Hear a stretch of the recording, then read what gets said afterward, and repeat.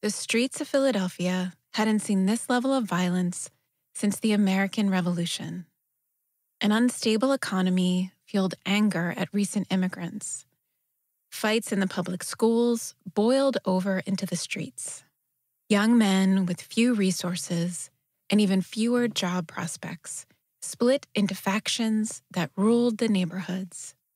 Long-standing divisions in society cast their shadow over the city, bringing battle in the streets. We're talking about Philadelphia and the decades leading up to the Civil War, when the city, as we know it, was born.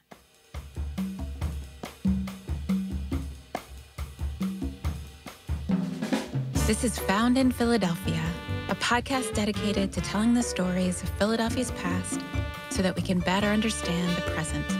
Because our history matters. I'm your host, Lori Almond.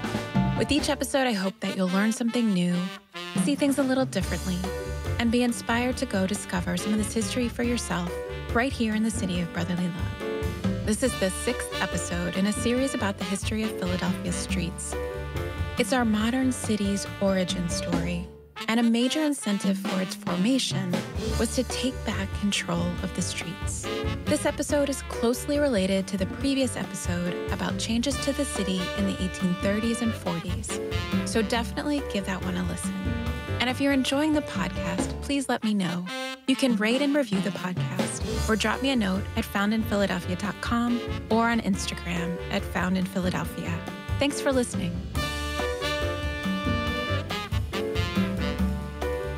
First, let's take a quick look at Philadelphia in the 1840s and 50s. For the first 150 years, Philadelphia was a crowded, crescent-shaped settlement, clamoring to be close by the bustling trade along the docks of the Delaware River.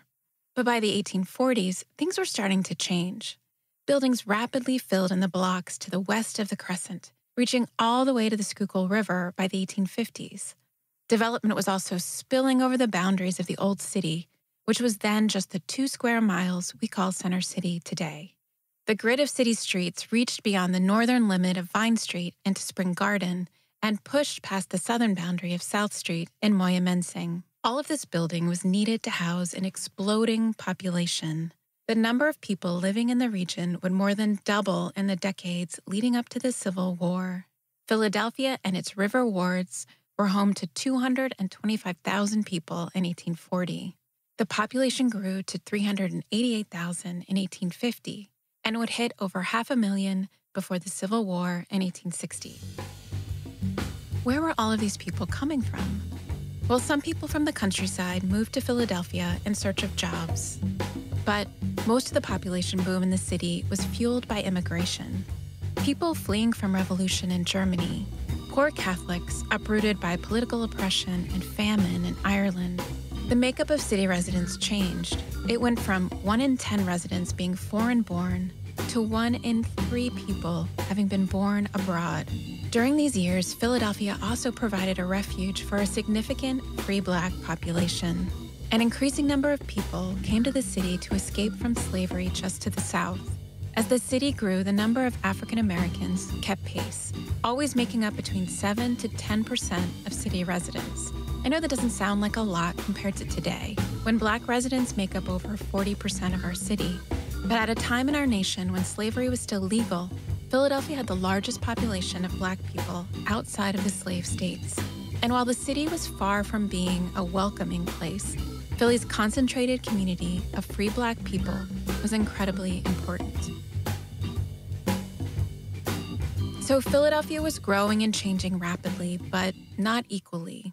The cobblestone streets in this period ran through a city of substantial brick row homes, some fitted out with running water and gas.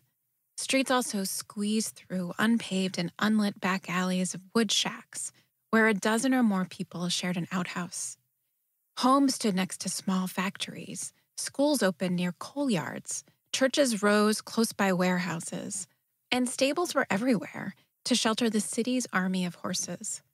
It was an era of incredible growth and change, but also stark inequality and deep resentment. And this proved to be a deadly mix. Much of the violence of this period came from a population pushed to the edge in unstable times. Many people who were struggling were concentrated in certain neighborhoods, and these areas were human tinderboxes, ready to ignite. A series of economic recessions, followed by a major depression in 1837, hit the Philadelphia region hard. It's estimated that 25 to 40% of men were out of work. There was no safety net, so when work fell short and the grocer would no longer extend you credit, your family was in real danger of starving. The poor and hard-hit working class found themselves struggling on the fringes of the city. They could only afford housing in the least desirable neighborhoods just across the city line in places like Kensington and Moyamensing. There was a lawless feeling in these fast-growing neighborhoods. People were arriving from all over, many escaping from desperate conditions. Families were disrupted. Young men lived unsupervised in overcrowded boarding houses. They were free to roam the streets at night, where there were few patrols. Neither the city nor these outlying areas had anything like a modern police force. In Kensington, for example, there were only 5 constables for a population of over 20,000 people.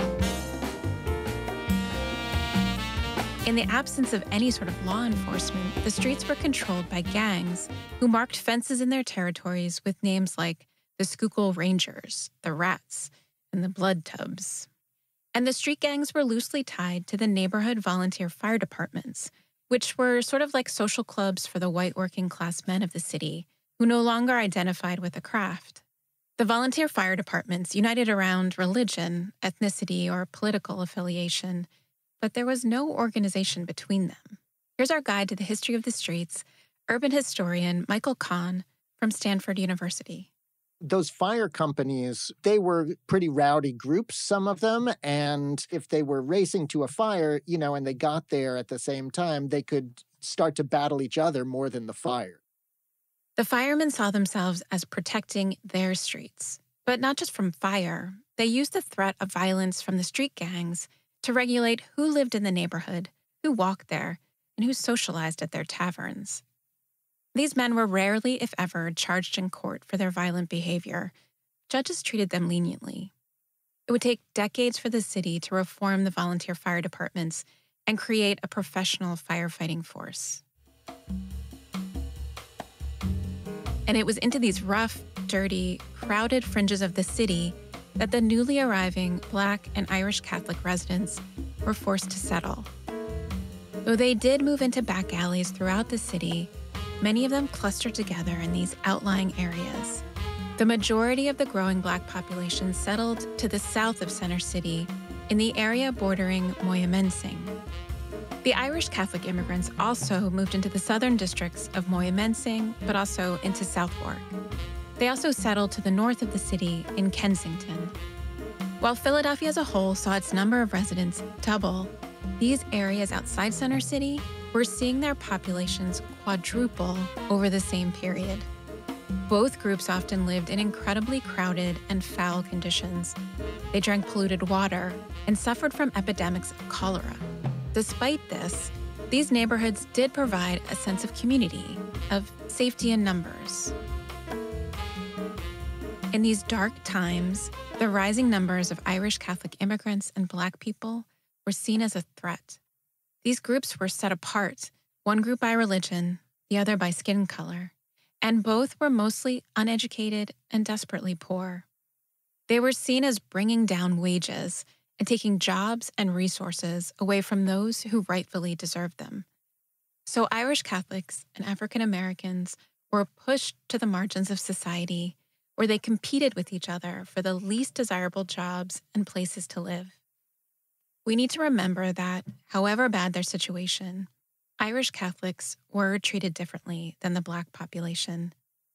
The Irish were considered to be white and therefore eligible to be citizens with rights, while the Black population had no rights to speak of. Their status was precarious in a country where slavery was still practiced less than 30 miles away in Delaware.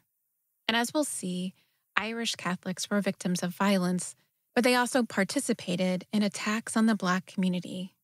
But even while they fought each other, both the Irish and the African American groups would be blamed for dragging the country down during an incredibly divisive time, which would ultimately lead to a civil war. And both groups would be the targets of violence in the streets. So perhaps it wasn't surprising that the raging violence of the period began in the racially mixed streets of Moyamensing. And it all started at a firehouse. One of the earliest riots raged in the hot, sticky days of August 1834.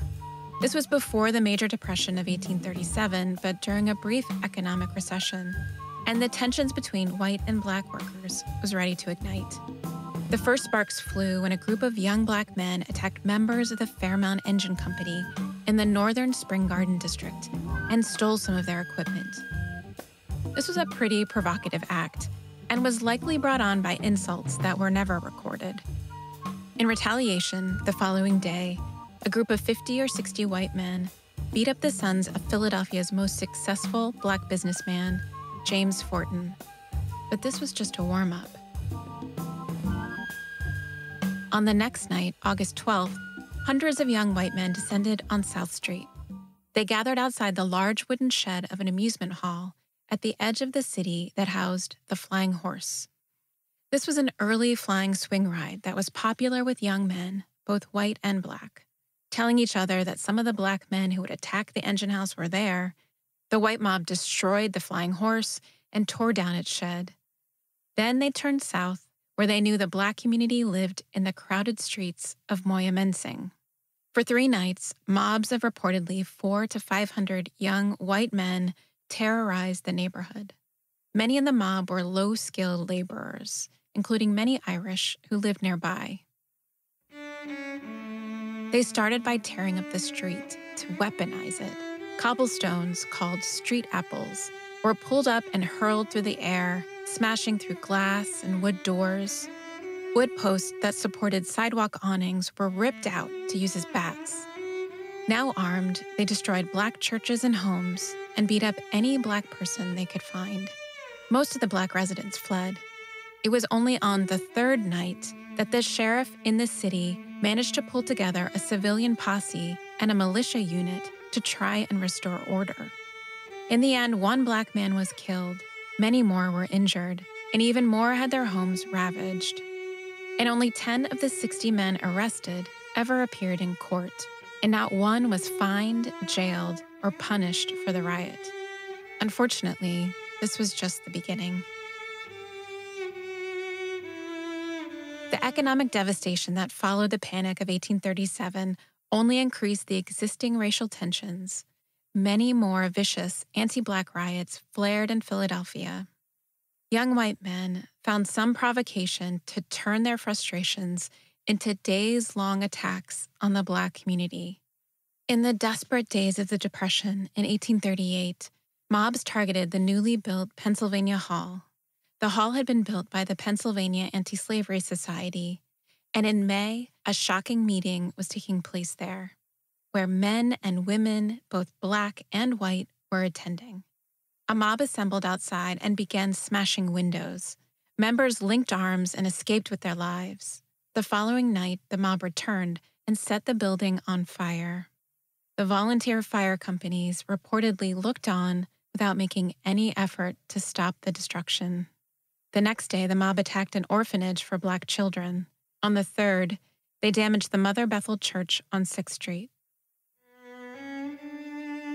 4 years later, in August 1842, the Black residents of Moyamensing were terrorized again after a Black temperance group publicly celebrated the anniversary of the emancipation of the enslaved in the British West Indies.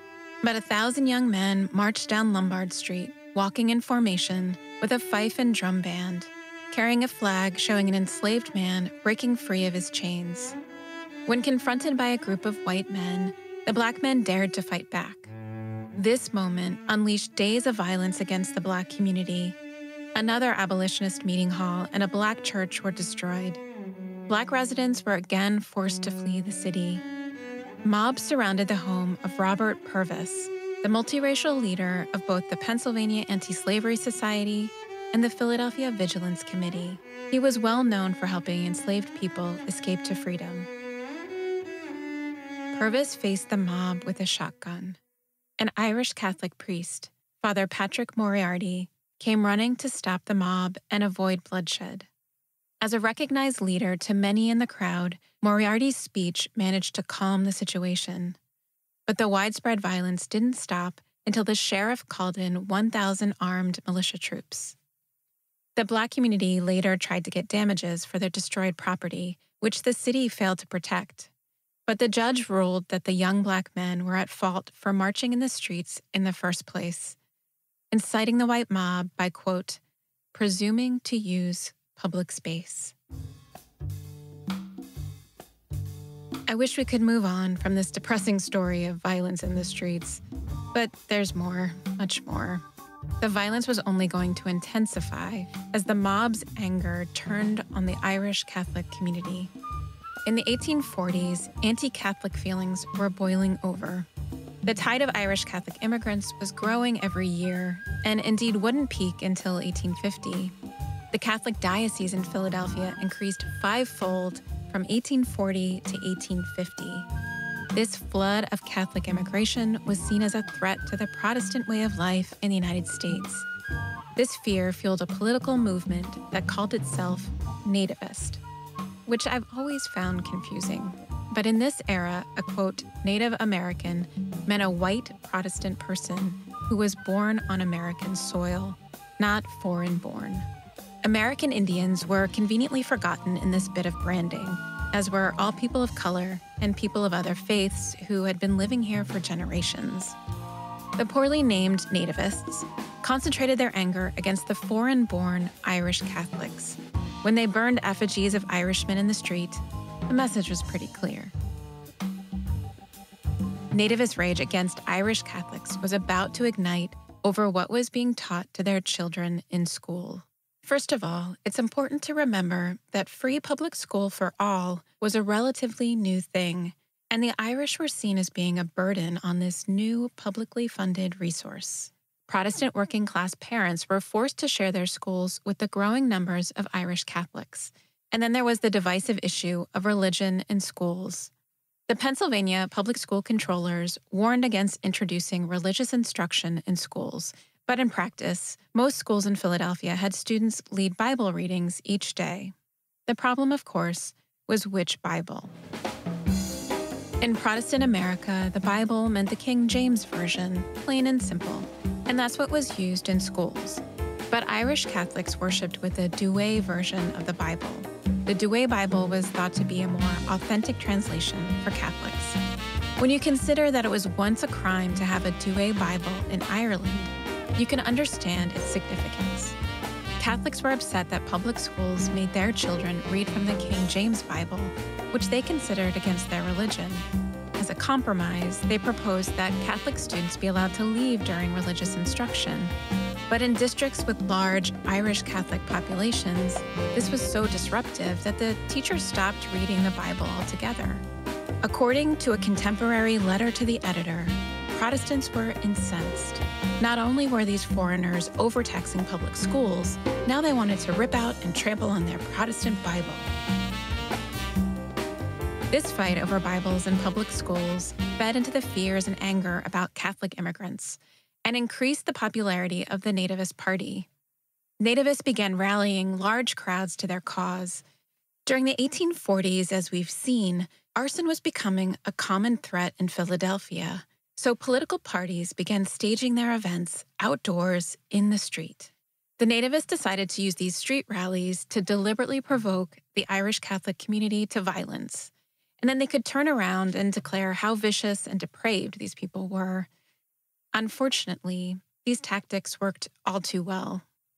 In May 1844, the nativists gathered to hold a political meeting in the heavily Irish Catholic streets of Kensington, north of the city center. Young Irish men, mostly in the late teens to early 20s, rose up and took the bait. They broke up the meeting, hurling cobblestones and swinging bats, and brought down the nativist speaker. But things got out of hand. Guns were drawn, and a young nativist was killed. The shots were believed to have been fired from the Irish Hibernia Hose Company. The nativists now had a martyr to rally round. What followed was not so much a riot as all-out street warfare. The Irish Catholic community was the target of days of violence.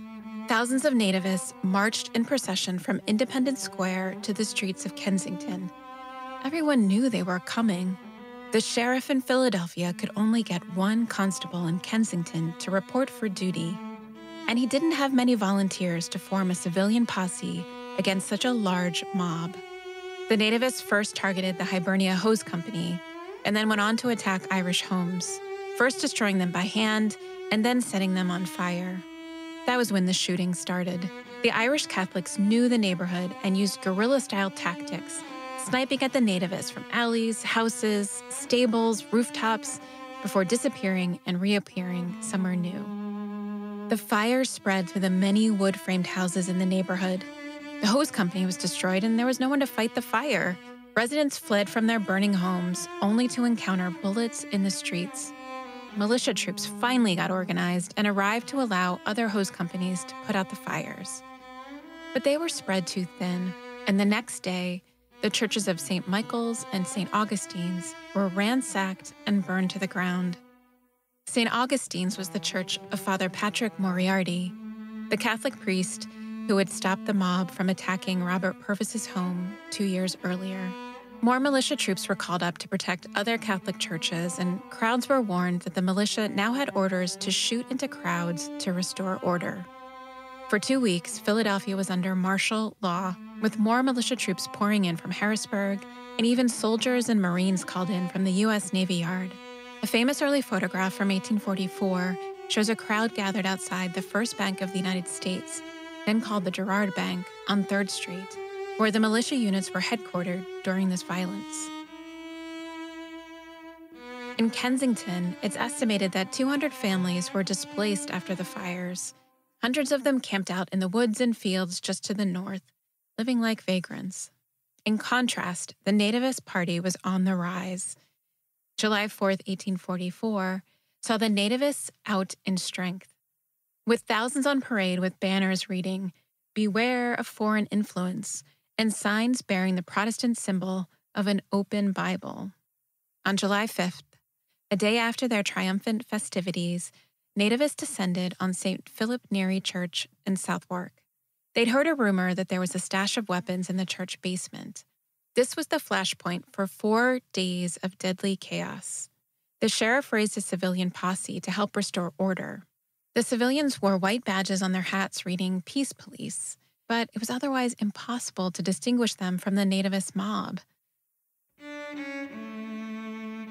In the end, in an effort to clear the streets around St. Philip Neri Church, the militia troops, armed and on horseback, fired directly into the crowd. They allowed the mob to pick up the fallen, and then they moved their cannon into position. But by then, the street had cleared.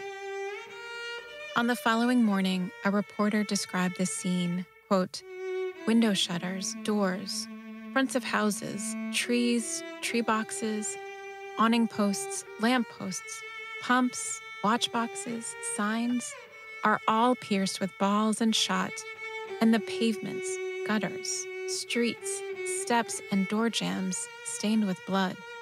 It would take several more days and an influx of militia troops to bring things under control. These events in Philadelphia were deeply shocking to the nation. The destruction of churches by a mob, militia troops firing into a civilian crowd in the city of brotherly love. So this was Philadelphia in the 1840s, an explosive city bursting at the seams, gut-punched by an economic depression, with its marginalized communities of poor white men, Black refugees, and Irish Catholic immigrants, all tearing up the streets and turning on each other, with state militia troops regularly called in to restore order. But there was a new layer of danger coming to the streets of Philadelphia in the 1850s. The shadow of slavery was growing longer and deeper in the years leading up to the Civil War. Philadelphia, with the largest concentration of Black people outside of the South, was deeply affected. The new danger was brought on by the passage of the Federal Fugitive Slave Act in 1850.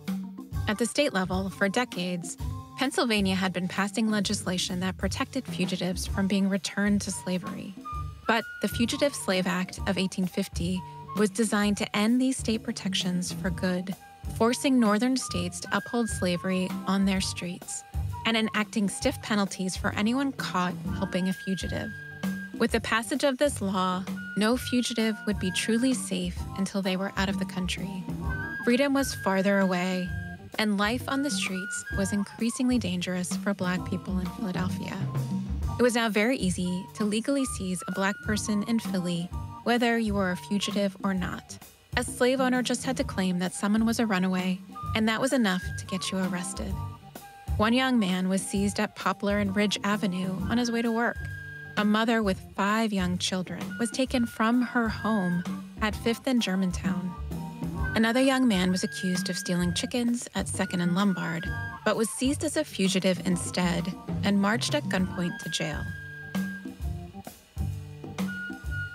But Philadelphia was also key to the resistance. The city was a critical hub within a shadowy regional network known as the Underground Railroad. Philadelphia and its free Black community were an important communications center, assisting runaways escaping from slavery in the South. And we have an extraordinary account of this network in the records of Philadelphia activist William Still. William Still was the corresponding secretary of the Vigilance Committee in Philadelphia, and his mother had run away from slavery herself. The Vigilance Committee was one of those groups formed to protect the Black community against kidnappings, which we heard about in an earlier episode. Robert Purvis, whose home was attacked by a mob, was the committee's chairman. These committees became even more necessary after the passage of the Fugitive Slave Act of 1850. Much of the work of the Underground Railroad was clandestine, especially since a large part of Philadelphia's white population was not sympathetic to the Black community, if not actively pro-slavery. The Vigilance Committee helped the fugitives from slavery with a place to rest, food, clothing, and medicine, and then they coordinated passage to new homes and jobs in Canada. But some of the Vigilance Committee's work was very public and played out in Philadelphia's streets. The committee's most public work was when they offered legal help to people who were arrested and accused of having escaped from slavery. The Fugitive Slave Act of 1850 made the federal government responsible for returning enslaved people if they escaped to the North. Often the federal government returned people without any legal hearing, but the Vigilance Committee included white abolitionists who would sue to have the case heard in court. So in Philadelphia in the 1850s, if the alleged fugitives' appeals to being seized were heard at all, they were heard at the U.S. District Court, which was housed in the second floor of Independence Hall from 1850 to 1854. During the trial, crowds would gather outside on Chestnut Street and in Independence Square to hear the latest news. Sometimes the alleged fugitive would be released, but others would be legally sent into slavery. This made the release of the accused, when it happened, that much sweeter. The mother and her 5 children I mentioned earlier, the Williams family, were one of the lucky ones. Williams, and by extension her children, were claimed as the property of a man who stated that she had run away 22 years ago. After some very clever testimony by the Black witnesses, the judge threw out the case and set Williams free. The joyous crowds gathered outside Independence Hall and formed an impromptu parade. Williams and her children were taken up in a carriage and driven to the office of the Pennsylvania Anti-Slavery Society at 5th and Arch, and then on to the Institute for Colored Youth at 7th and Lombard, where the Black community had gathered in large numbers. Speeches were made to the crowds on Lombard Street. When it was finally time to take Williams and her family home, the horses were removed, ropes were tied to the body of the carriage, and as many hands as possible pulled them home under their own power. Several hundred people followed the carriage home to 5th and Germantown, cheering them on and singing songs. By the 1850s, the city of Philadelphia was at a crisis point. The horrific levels of violence seen in the streets had really blown Philadelphia's reputation to shreds. Much of the rioting was taking place in the overcrowded districts just beyond the city lines, outside of its jurisdiction. It took days to mobilize any force that was even remotely effective. Here's historian Michael Kahn.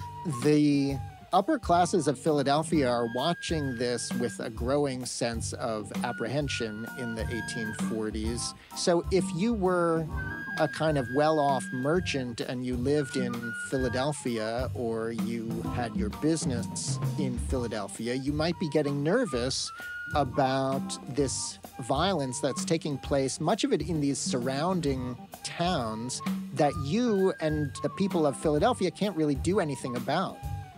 There was momentum building for consolidating Philadelphia County into one single municipality to create the city boundaries that we know today. In fact, people had been talking about consolidation since the nativist violence of 1844. A group of concerned businessmen met that year to push for consolidation. There was a fear that the rioting in areas outside of the city limits were threatening the future prosperity of Philadelphia. Incorporating the outlying areas just made economic sense for the city. The 2 square miles of the old city limits claimed over 120,000 residents in 1850, but for the first time, twice as many people, over 280,000, lived in the greater Philadelphia County outside of the city center. The financial panics of the 1820s and 1830s had decimated the city's financial institutions, leaving the city dependent on its manufacturing centers, and many of these were inconveniently located outside of the old city's boundaries. They were weaving cloth in Germantown and Manayunk, shipping coal from wharves in Port Richmond, and building steam engines in Spring Garden. Wealthier citizens argued that the expanded city would capture all of this manufacturing and provide a much bigger tax base, which would boost funding for capital projects. By subduing the riotous outlying districts, they believed they could build more beautiful and orderly city streets. Other, more progressive thinkers envisioned a consolidated city where the working class would find a broader base to support needed reforms. But both groups feared that the warring factions and neighborhood gangs could tear the city apart. They agreed that the city and the outlying districts were, like the nation, stronger together. Here's Michael Kahn again.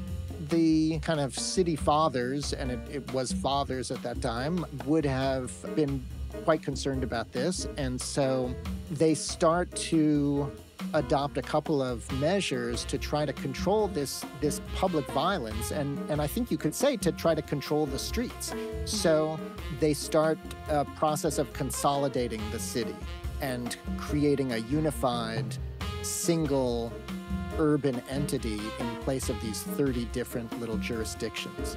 And so they succeed in 1854 in creating the consolidated city of Philadelphia. The consolidation of Philadelphia in 1854 created the boundaries of the city as we know it today. But it didn't immediately create the modern city with centralized infrastructure and unified public services. The consolidated city remained both a physical and legal patchwork made from existing elements that were stitched together into a new whole. It stubbornly clung to old ways of doing things, even as it took up the new ways. One of the truly new creations of the consolidated city was the police. Philadelphia's new police force reported directly to the mayor and were one of the first centralized, citywide changes that people could see every day on the street. We're so used to living in a city with police that it's worth taking a look at how things worked before consolidation. In the evening, a small night watch force was still in place at the time of consolidation. For example, the city had only 106 part-time night watchmen to patrol the 2 square miles of the old city at night, and then the outlying districts, as we saw, each had their own, even smaller force. For wrongdoing during the day, the city relied on its citizens to police themselves. There was a small, decentralized system for dealing with lawbreakers. Citizens who were wronged turned to their local alderman's office, which acted as a third party to resolve disputes. The aldermen typically were well known in the neighborhood, often rising out of the working classes who lived there. The majority of civil and criminal prosecutions started at the alderman's office. First, a citizen entered the alderman's office and made clear their grievances and paid a fee. Constables who were attached to the alderman's court would then be dispatched to serve a summons or an arrest warrant to the defendant. Then the two parties would meet back at the alderman's office to either resolve the issue or set a date to meet in court for an additional fee, of course. Not surprisingly, the fee system made prosecution popular among the aldermen. Higher fees were paid for cases that went to court than for those that were resolved in the alderman's office. And some aldermen dropped cases because they thought that the parties in the case wouldn't be able to pay. The whole system gave the average citizen the power to proclaim their grievances against a fellow citizen, but it was also rife for abuse. And apart from the corruption, the alderman's court system was completely incapable of stopping a riot. So following the violence in Philadelphia in the 1840s, some residents were actually in favor of the city maintaining its own standing militia. Others strongly objected to having a military force in the city firing on civilians, and instead proposed a compromise. Philly would have a civil police force, like the one they had in London.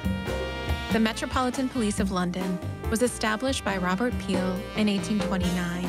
England's police force was something new. It fell somewhere in between being a military organization like the militias and a civilian force of night watchmen. Unlike a military force, Peel's police were much cheaper to maintain. They caused less resentment in city residents, and they were entirely under the control of city government. The newly consolidated City of Philadelphia created its own version of a civilian police force with over 800 men who patrolled the city's 14 new ward divisions. This was a major change. Philadelphia became a policed city, and police authority was felt most on the streets. The police were different from the night watchmen in that they were organized under a strict, centralized chain of command, like the military, to improve communication. Unlike the old alderman's court system, the police served directly under the mayor and no longer worked under the decentralized court system. From the beginning in Philadelphia, this set the police and the courts apart, which has led to some bad blood between the two. One of the most distinctive features of the new police force was their uniforms. They were the first civil officials to wear a uniform that made them readily identifiable to the public on the street. Remember the chaos during the Nativist riots, when the civilian posse members wore a white Peace Police badge as their only form of identity. The uniforms were new and hugely unpopular with the early policemen. At this point in time, only soldiers or servants wore uniforms, not your average working man. But the city hoped that the sight of a police uniform on the street would help deter crime. The police were now meant to be an active force who would patrol the streets to not only find crime, but to prevent it. But almost from the beginning, the police were doing all kinds of other things. They took on a whole variety of tasks to keep the streets clean and safe. They enforced sanitation and nuisance laws. They returned lost children to their families. They gave the homeless a place to stay at night, though this was often done using force. They even shot stray dogs. The police were out on the streets and were most likely to see the issues that affected people there. Depending on your perspective, the police were seen as a welcome force for orderly streets. Others saw them as a politically corrupt department that misused its power to harass the most vulnerable people on the streets. Either way you looked at it, the police were something completely new. This new police force was an important part of taking back control of Philadelphia's streets. In fact, the way the streets worked was about to get a major overhaul. But before we can get to that story, the city will witness another war, which we'll talk about in the next episode. Thank you for listening to the Found in Philadelphia podcast. If you're enjoying this series, please drop me a review and share the podcast with a friend. And please check out the podcast website to learn more, see some period images, and find a list of my sources. This podcast was researched, written, hosted, and recorded by me, Lori Ament. Cyril Tayandi is my amazing audio engineer who leads the Community Recording Collective at Drexel University.